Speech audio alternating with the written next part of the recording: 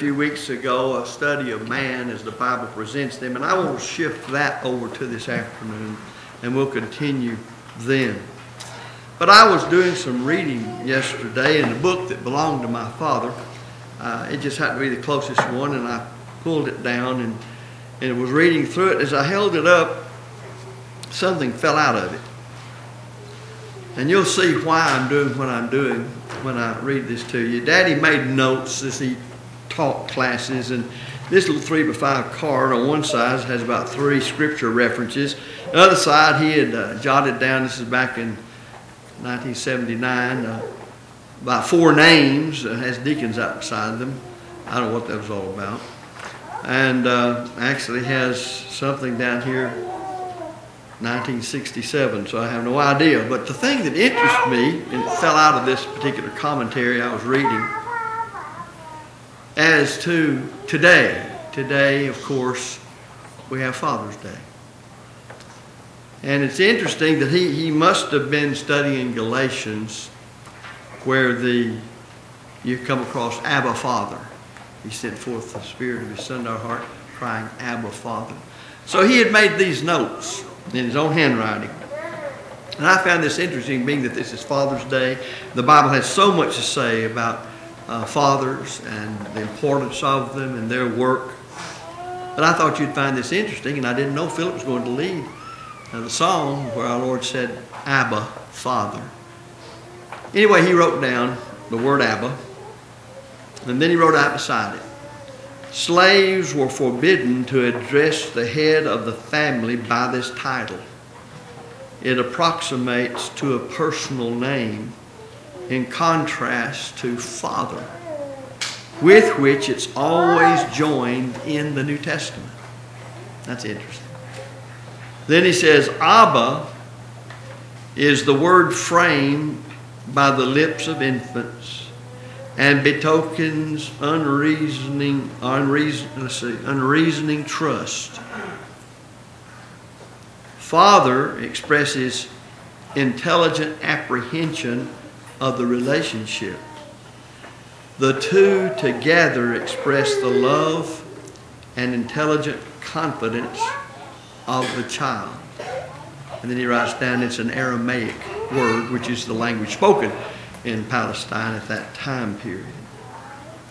So I thought, well, this is Father's Day today, and what falls out of one of Daddy's books other than these notes he was using to teach on, and of all things it has to do with an explanation about Abba and the difference in the Aramaic term Abba for father, which equates to our daddy, really, our dad, Papa, however you would say it.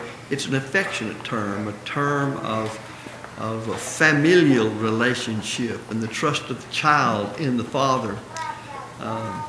So you have Abba, Father, fully explaining what a father is. And that happened after I had determined to do some other things today, this morning, because as I said, this typology lectureship is so wonderful. It just gives you information that's important for the moment, but it also opens up a great many doors. And our, shall I say, the spring delegation was well represented, and speakers in attendance. Jeff and John did such a great job in their presentations. And Jeff has now got himself on the open forum bracket because he conducted one of the open forums. I won't tell you, Jeff, what I told Michael when he said, do you think Jeff could do good on that? You'll just have to wonder what I said. Anyway, he did well, and appreciate his knowledge and practice of the truth. So much, the whole church here, but I hope we don't get the big head. We just got a lot of talented people here when it comes to their knowledge and practice of the truth and their ability to speak it. And Eric, you have to watch out, because I had a chance in taking a phone call asking about you if you'd be willing to speak on a certain lectureship. Now you'll have to wonder what I told you. So I've got 2 wonders, maybe. But I thought I would, when I got back, I thought, well, I'm going to look back and build some sermons on the book of Hebrews. This is Father's Day. I had that note fall out from Daddy and read it. And then I thought, well, why not look at Jesus pictured in the book of Hebrews? Of course, it ties into typology. But I want to bring a lesson this morning, and there will be at least a couple others, on the better medium that Jesus is. You know, God so loved the world. Our Heavenly Father so loved the world that He gave His only begotten Son. When you look in John the Apostle's writing of the Gospel of John, in the beginning was the Word, and the Word was with God, and the Word was God. The same was in the beginning with God. Without Him was not anything made that was made. And then in verse 14, and the Word became flesh, and we beheld His glory. Glory is of the only begotten of the Father, full of grace and truth. Fathers, if they're what the Bible says a father ought to be, mimics or follows the pattern of their Heavenly Father. They give the best they can give to their families. Our Heavenly Father, to save our souls from eternal damnation, gave the best that heaven had, of which there's no greater, to this earth, to become a man, to live as a man, being tempted in every point like as we are, yet without sin. As He said, to this end was I born, in that He knew He must go to the cross, and He must suffer, bleed, and die that terrible death, and then be raised the third day, to die no more, and to offer us the great gospel of Jesus Christ, the glad tidings of Christ, whereby that we can be saved from our sins, become a part of our Father's family, added by our elder brother Jesus Christ, the builder of the church, to that body when we're baptized into Christ for the remission of sins, Galatians 3:27, Acts 2:38. So I want to emphasize what the writer of Hebrews emphasized in the first part of that letter to these Hebrew Christians. I remind you, as we did when we studied this not many months ago, that these were people who heard the same gospel we all have heard, believed it, and from the heart obeyed it, and they're members of the Lord's family, the church. But they have undergone much persecution. And according to the writer of Hebrews, they had not yet resisted unto blood, but they could, and they probably would. And yet to get out from under all this pressure and pain, privation, persecution, they were actually thinking about leaving the New Testament system and going back under the law of Moses. That's hard maybe for us to understand, but we didn't live as they lived then. They had approached God at one time under the law of Moses, for it was God's will for their life. That had changed with the coming of Christ, with His death on the cross, because the law of Moses was nailed to the cross, Colossians 2 and verse 14. And they now, as all men must, approach God through the New Testament or covenant of His Son, Jesus Christ. I don't know how they were persuaded to do that. Maybe somebody said, well, if that worked so well over here and God accepted you, why won't it still work? Persecution, hurt being brought against you because you do something or you don't do it, can cause you to take a different view of things. It shouldn't, but it does. So anyway, they were in that condition, and so there needed to be, in God's infinite wisdom and the writing of the New Testament of His Son, a letter in here that shows the superiority of Jesus Christ, the Messiah, Son of God, who our loving Heavenly Father gave to us to save us from our sins. So if you look at chapter 1, verse 1, down through chapter 4 and verse 13, you'll find the better medium, better than what the law of Moses had, the better medium. And under the better medium, you can find the Christ. He is a better revealer, chapter 1:1 through chapter 2:18, in that He is better than, number one, the prophets under the old law, and better even than the angels. He is a better mediator, discussed in chapter 3. Indeed, He's better than Moses. He is the better rest provider, chapter 4:1 through chapter 4:13. He's better than Joshua. Now I told you that listening all week long to the lessons on typology, then that caused me to think these other areas.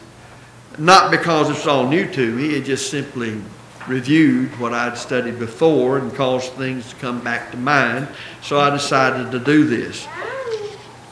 So I would like for us to look this morning at Christians have the better medium. And that covers fundamentally chapter 1:1 through chapter 4:13. We as members of the Lord's family, Christians, as that term is defined and used in the New Testament, have the Christ, the Anointed One, as the better revealer.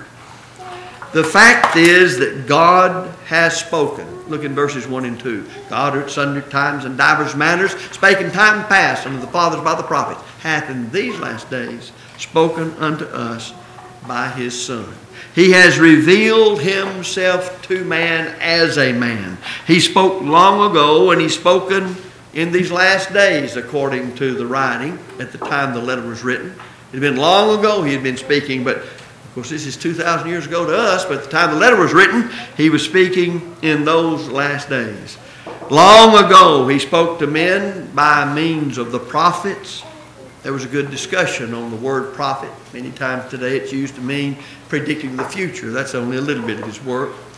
Prophet comes from a word meaning really what the old gangsters used for their lawyer, their mouthpiece. The prophets were the mouthpiece of God. They were foretellers, that is forthtellers, not foretellers, except when foretelling the future figured into the work they were doing. He spoke in various portions according to Hebrews 1:1 and 2, and He spoke in many different ways. He gave then to fleshly Israel the law of Moses, and He gave it through angels. Paul references that fact in Galatians 3, verse 19. Then Stephen, in his declaration in Acts 7:38, mentions Moses. But then in verse 53, he mentions the angel's place in the giving of the revelation of the law of Moses. But His divine message, that is for all men everywhere, now, at the time He wrote the letter and till the end of time, has been given through, that is, by means of Jesus Christ of Nazareth, His only begotten Son. And this Son is greater than those angels, and He's greater than all of the prophets.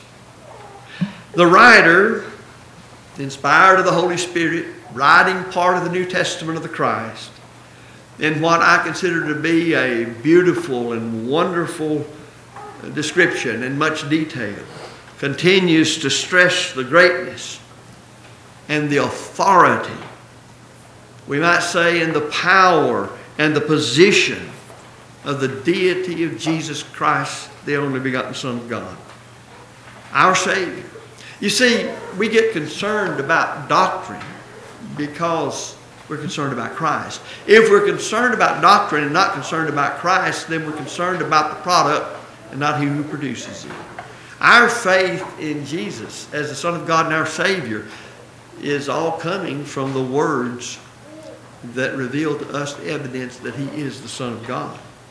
So His greatness implies the greatness and the importance of the message which came through Him. That's magnified in the whole body of truth that is the Bible, and especially the New Testament.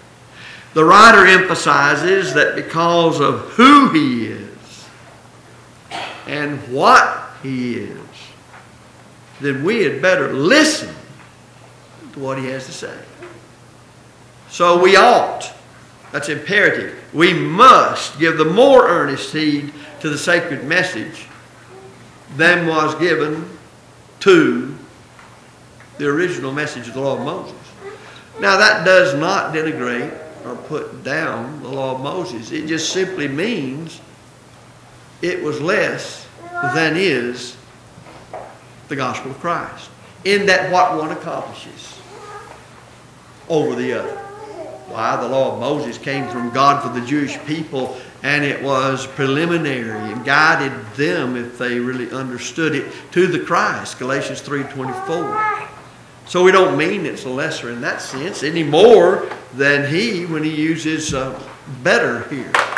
But it simply was never to accomplish what the New Testament was to accomplish. It couldn't accomplish what the gospel system could accomplish. Our very salvation depends upon our giving heed to this wonderful gospel message. Jesus said one time, take heed what you hear, be sure it's God's word. And then he said, take heed how you hear it. Make sure you have the disposition of heart you should have in listening to the word of God taught to you. So we must be careful. We must give earnest heed to the divine message, lest haply we drift away to other things spoken. So there's so many letters of the New Testament written to Christians to keep them faithful. It's very easy for us to let the affairs of this present world draw us away from the divine message. This obligation is clearly seen in consideration of a previous message. And there was a previous message, the law of Moses. And it too was given by God for a specific purpose. It was delivered, remember, through angels. This was the law of Moses. And this previous message, according to the writer, proves steadfast. It was God's will for the Jews. Now, with reference to it, every transgression and every disobedience received its just recompense. That is, received the proper punishment for transgressing it. If the previous message, and this is the reasoning of the inspired writer, remember to whom he's writing. If the previous message demanded punishment proportionate or commensurate with the transgression, then obviously the greater message would have even more fearful consequences in the event of one's failure to heed it. And we may say, not only the whole body, that is the New Testament system, but any component part of it. There shall be no escape, according to the inspired writer, from the fearful consequences for those who neglect the divine message that is spoken through God's Son. I sometimes sit back and watch all the news on television and all of the ungodliness, base activity of people who reject God, who reject anything pertaining to God, who deny the deity of Christ and everything pertaining to Christianity. And, you know, you want to get angry. That's your human approach. But when you think about what they face when they die, and especially at the judgment, you cannot help but feel deeply, deeply sorry for such benighted, foolish people, that they would anchor themselves in this present world and not look beyond the flesh and the material of this life. For there looms before them that which their minds cannot begin to understand. I think of the 50 or thereabouts that were killed and others wounded, and people in that situation as it was last week in Orlando, and how in a moment they stepped into a realm that was foreign to them, that they had never considered. They had no idea of it. And yet, as the rich man was described, he lifted up their eyes in torment because of that flame that is eternal. Some people have a hard time understanding a flame that doesn't go out and that you cannot be burned up or down, whichever way you describe it, like we burn things today. But even in this life, in the Old Testament, we have an example of that. Moses saw a bush that burned and was not consumed. Now, if God can do that in the physical world, what do you think he can do in the eternal for those who die contrary to the gospel, who reject the Son? Well, people just don't know what is just one heartbeat away. The writer, and remember, he didn't write this to those outside the church. He wrote this to people in the church. The writer continues in his letter to stress the superiority of the Son over angels. He emphasizes that it never was God's plan to subject the world to come, that is the age to come, the age following the Mosaic age, to angels. On the other hand, it was God's plan to subject all things to the Son. But at the time of the writing, that is this letter, not all things had as yet been subjected unto him. Now, inspiration has him write what we see now. And this is what he wrote. We behold him who has been made a little lower than the angels, even Jesus. Because then of suffering and death, he's crowned with glory and honor, that he, by the grace of God, should taste death for every man. Hebrews 2:9. I suggest to you, and we study this for many Wednesday nights regarding the Bible, mental health, or psychology, what you want to call it. One of the things that could help get ourselves up off of ourselves and thinking about ourselves, and Buddy likes to use the word Mama always used to me, the mullygrubs. Don't get into the mullygrub state of mind. We would do well to think about what God did for us we couldn't do for ourselves, what Jesus did for us, and he gave his life for us. Before we all get old woe is me attitude, just think about what Jesus did for us. It was God's plan that through Jesus Christ of Nazareth, many sons should be brought to glory. And that means me. And that means you. And everybody that will humbly receive with meekness and grafted word the great gospel, God's power to save us. And you know, we're just so few in the world. No wonder we're instructed and admonished to love one another. Read John writing to the church in 1 John. He'll say, my little children, love one another. All too often, we kind of like to pick one another to pieces. Yet we sang a song this morning that talks about us bearing with one another, helping each other, understanding none of us are perfect. We all make mistakes. We ought to understand that, how we work with one another. This perfect plan for a perfect salvation necessarily then demanded a perfect author. The author of this salvation was made perfect through his own sufferings. There's a beauty in this, a beautiful unity and closeness between the saved and the author of their salvation. This should make us stop and contemplate some things. They are brethren. Yes, he's our Lord and Savior, Jesus Christ. He's our King of kings and Lord of lords. All authority he has that God, his Father, has committed to him. But the Bible also says that we're his brethren. And here's the way it's brought out. In other words, we're all unified because of the gospel. His part in it and our part in it. For which cause he, that's Christ, for which cause he is not ashamed to call them brethren. Now think about that for a minute. Remember what we said about family? And what a father does for his family? And here Jesus has done this for us. Hebrews chapter 2 and verse 11. He's not ashamed to be called brethren.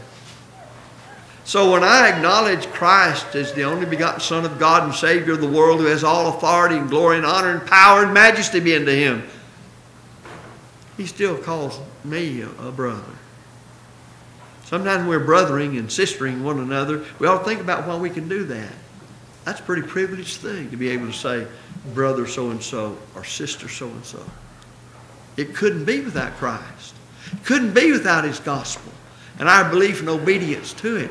And by our obedience to it and being baptized for the remission of sins, being inducted, if you please, into God's great family. This is according, of course, to Old Testament prophecy.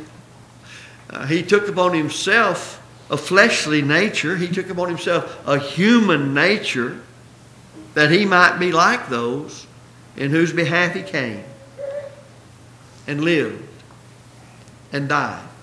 Which means that which he created, he became a part of. And something that will boggle your minds. Once that the second person of the Godhead, the great executor of the Father's will, decided to become a human, listen to me, he never ceases his humanity. When Paul, many years after the ascension of Christ following his resurrection, wrote to Timothy about mediator between God and man, he said there's one mediator between God and man. The man, Jesus Christ. But he prayed, Father, glorify me with the glory I had with thee before the world was. He's glorified humanity. There's only one being like Jesus Christ. God, as much as God can be God, and man, as much as we are. And now he's glorified humanity. A preview of what awaits us. For John declared, we do not know what we should be like, but we shall be like him. No wonder they suffered in the first century unto death, for they saw just beyond the heartbeat the glory that awaits us. And it awaits all of us today if we'll but be firm and steadfast in our obedience to the truth unto the end. It also tells us how much worth we should place on one another as brothers and sisters in God's family. And the encouragement and work that we should put out for one another. Brethren, I don't love you, no matter how much I may say I love you, if I don't teach you the truth. I don't love you and you don't love me if we don't help each other always be obedient to what's necessary to be faithful to the Lord. Now, what does that say about brethren who slide away, and we in our piousness go along and let them slip and let them slide? Well, I'm concerned about it. No, you're not. Think about it. If you had your own flesh and blood and they were to do that, would you say you really were concerned and loved them? And just let them slip off back into the wilderness? Saying, good riddance, they don't love us, let them go. You cannot find that disposition of heart among brethren taught in the Scriptures. You cannot find that disposition of heart set out by Jesus Christ toward us. In fact, you remember the 90 and 9? The 100 sheep, one goes astray. Now what does the shepherd do? Well, we got 99 left. He leaves the 90 and 9 to look for one sheep. Now there's a lesson in that in your Bible that you can read if you've never heard of me. What lesson do you draw from it? And is it binding on us? Certainly it is. He became like us so we could become like him. He, therefore, is in position to help his brethren. It's sort of like this. If we'll let him, if we'll let him. Have you ever known what somebody needed and you had the wherewithal to provide it and they wouldn't let you? Now imagine how God feels if we as mere old humans feel that way when we know we can help, but they won't let us. But he'll help us, he'll guide us, he'll strengthen us, but not without our cooperation, not without our proper disposition of heart toward him and his word. So it says that he can succor them that are tempted because he's been through what we've been through. There's nothing you can experience in life or in persecution because you're a Christian that he hasn't experienced. He understands. And he got through it perfectly. He never sinned.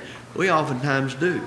Wherefore it behooved him in all things to be made like unto his brethren, that he might become a merciful and faithful high priest in things pertaining to God, to make propitiation for the sins of the people. Chapter 2 and verse 17. Aren't you glad? He's at the right hand of God, making propitiation for us, that he died to be able to do that. He knows what it means to be a human being. He knows what it means to suffer. Sometimes we sing a song, Jesus knows, Jesus cares. I wonder, do we believe it? He knows what it means to be tempted, solicited to do evil, to break God's will, to sin. Chapter 2, verse 16 of Hebrews, for verily not to angels doth he give help, but he gives that help to the seed of Abraham. Now that's interesting. A Jew without knowledge of the New Testament think, well, that's fleshly Israel. Go back and read his letter, Paul's letter, to the Galatian churches, and go to a very familiar part in Galatians 3, beginning in verse 24. And then understand what he means in Hebrews 2:16 when he says the seed of Abraham. Wherefore the law was our schoolmaster to bring us into Christ, that we might be justified by faith. But when that faith is come, we're no longer under a schoolmaster. For you're all the children of God by faith in Christ Jesus. For as many as have been baptized into Christ have put on Christ. There is neither, now listen, there is neither Jew nor Greek, male nor female. But what? Why, you're all one in Christ. And if you be Christ, then you're the seed of Abraham, heirs according to the promise. You see, this typology business comes in. Israel was a type of the church. And at the time the writer of Hebrews wrote this, he makes it clear that he wants to give help, Christ does, to the seed of Abraham. But who's the seed of Abraham? The church of the living God. Spiritual Israel. That better Israel. Based upon better promises. On a better testament.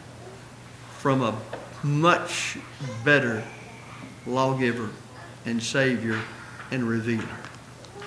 The Son is indeed, then, the better revealer. Better than prophets and better than angels. He's the better author, the perfect author of the better plan, the better message. Furthermore, as I've already touched upon, he is the better mediator. He's better than Moses. Now, how great Moses was. Moses was a type of the Christ. He's the apostle and high priest of our confession. He was faithful to him that appointed him, as was Moses. But he, the Christ, the anointed one, has been counted worthy of more glory than Moses. Just as the one, he says, who builds a house has more glory than the house. So it is that the Christ has more honor. He has more glory than Moses. Moses was a part of the house. But the Lord is the builder of the house. Moses was faithful in all God's house as a servant. But the Christ is faithful over God's house as His only begotten Son. The little prepositions can't be overlooked.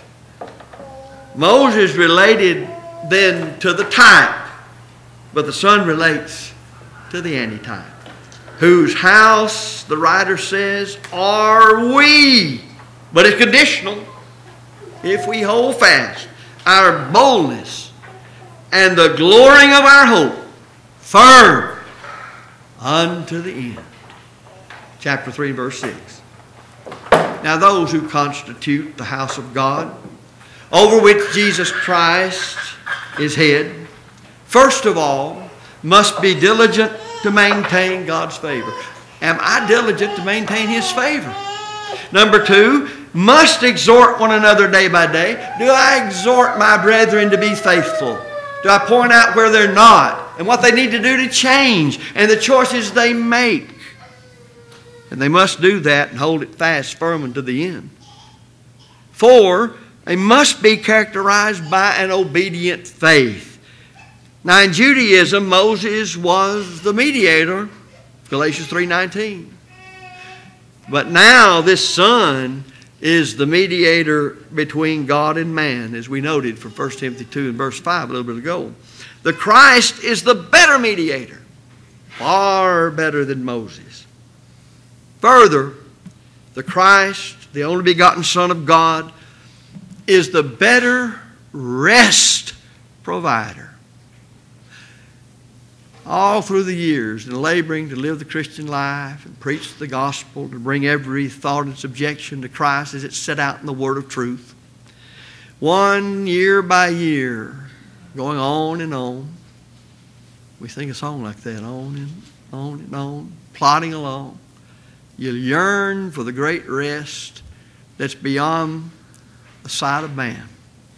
It's a beautiful and wonderful rest to be had in Christ, a preview of which we already get, knowing God that holds our sins not against us, that He's abolished our sins as far as holding us guilty, knowing that the expectation of heaven is our right. Few have that expectation. So we have in the church of the Christ something so special. Not many people have it. And upon the terms of the gospel of the Christ, the Scripture says, for we who have believed do enter into that rest. We already have part of it. Not in the ultimate resurrection and glorified and all this whole situation of this age is gone.